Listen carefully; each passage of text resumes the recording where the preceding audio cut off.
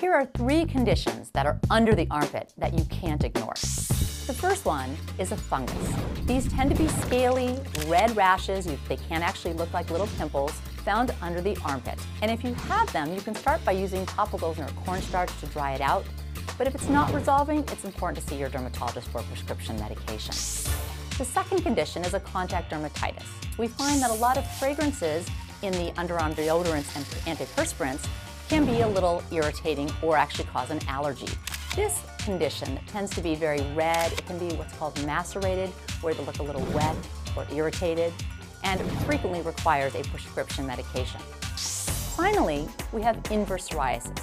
This is an actual genetic disease. Inverse psoriasis actually occurs under the armpits, in the groin, and along the buttock line. This typically will require a prescription medication to clear.